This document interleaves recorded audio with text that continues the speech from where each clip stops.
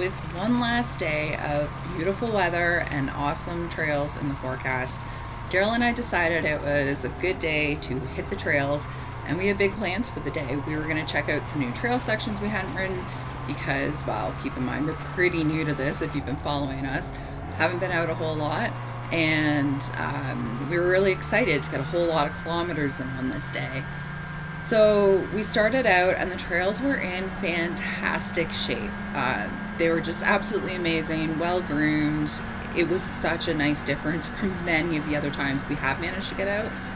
If you don't kind of know the background, Daryl's sled, so we bought these this year after we went winter camping for the first time and realized that dragging all of our stuff out onto the ice to spend the weekend ice fishing and sleep on the ice, it was just, there was so much gear. So we decided that we would get some snowmobiles, and we picked these up. We hit the trail. We actually hit this section of trail, and that very first day we had ridden the sleds around at home quite a bit on the farm here, and they had done great, but we hit that section of trail and Daryl's sled started beeping like crazy. And after we actually did this little section here that very first time, finally we realized that his battery was dying and we better get back home. So we had turned around and got back home, and that just led to so many problems with this sled.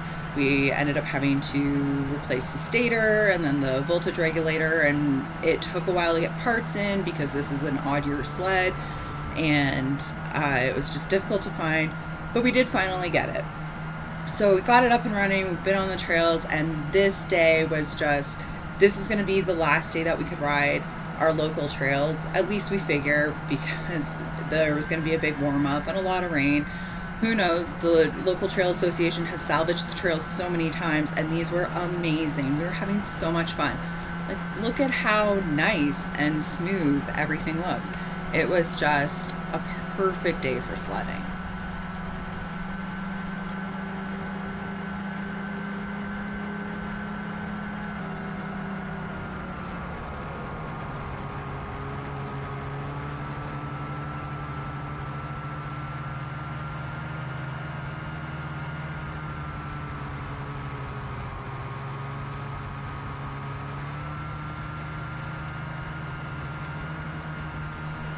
I love these sections through the trees. It's always so much fun for me. I actually prefer them to the wide open field part.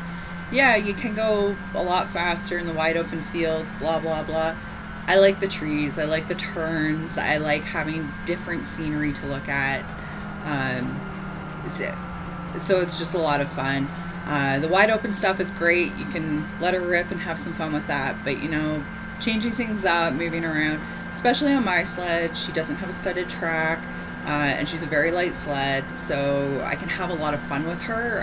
I can kind of let the butt swing around, and it just moves around, and it makes for a really fun ride. And we were having such a great time at this point. I mean, we're not very far into it, but we're having a great time, and I'm really looking forward to what's coming, at least according to my plans. I'm really hoping that we're going to have an amazing day. My hand isn't getting sore yet. I've dealt with throttle thumb a lot, and this was just a nice day. Everything was going great, but of course it just never works that well for us, and I had no idea what was to come.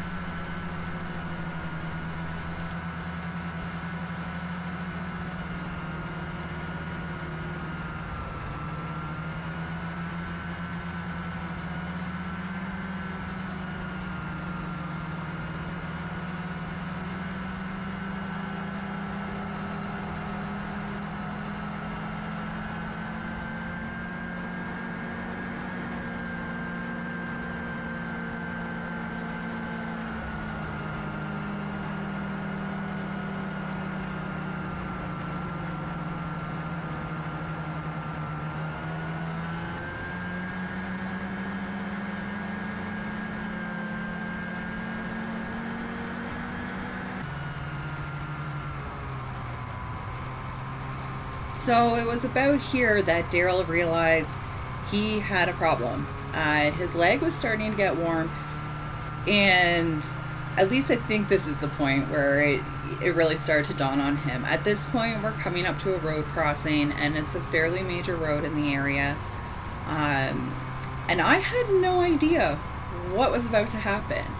So we get up to the road, everything seems fine. We cross, and luckily there wasn't a whole lot of traffic, so crossing was nice and quick. And we had actually not done this section of trail very far in the past. But when I saw Daryl pull over, I knew that something was up, because he generally only pulls over if he's needing to check where we are on the trail. And I had no idea at this point what was going on, but I also knew he knew this section of trail.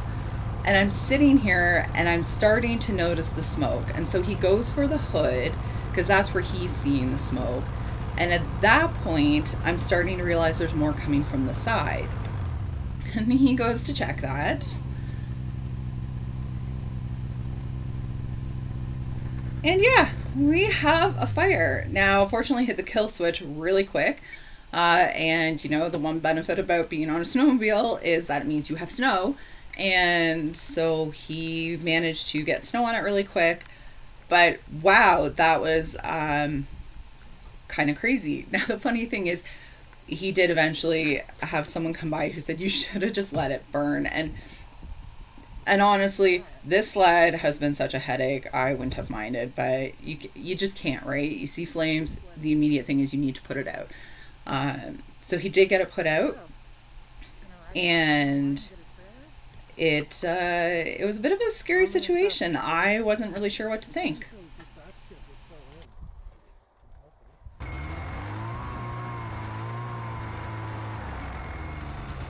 So at this point, we realized this sled's not going anywhere. Well, I'd already realized that. Daryl finally comes to that realization. And I turn around and I head home so that I can get the trailer and come back and pick him up. This is a really good point to anyone out there who isn't comfortable with trailering or anything.